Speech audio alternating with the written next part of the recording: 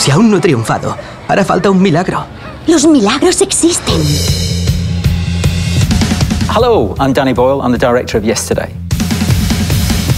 Hello, I'm Richard Curtis and I'm the writer of the film Yesterday.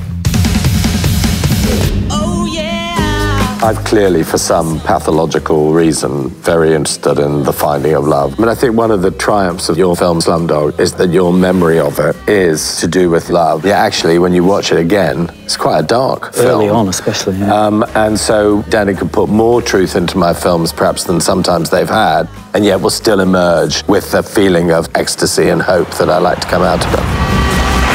I remember seeing Four Weddings and a Funeral in Elephant and Castle, and it was packed. People were having such a good time. When you can feel the people kind of look at themselves and go, yeah, this is us. For tonight, this is us. Yeah. I just was really excited that I could have all your skills and idiosyncrasy, and yet you would squeeze it through the tube of truth. So it was an adventure, me taking on you and you taking on me.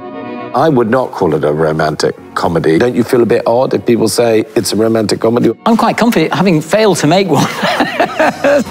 Hey tú, ¿estáis seguros? Hey, tú. Sin duda, es mejor. You know, we knew we wanted a famous person, and the obvious person was Ed, because he comes from Suffolk. In a way, the movie's about it. Unsuccessful singer-songwriter from Suffolk, catapulted to just stratospheric fame and fortune.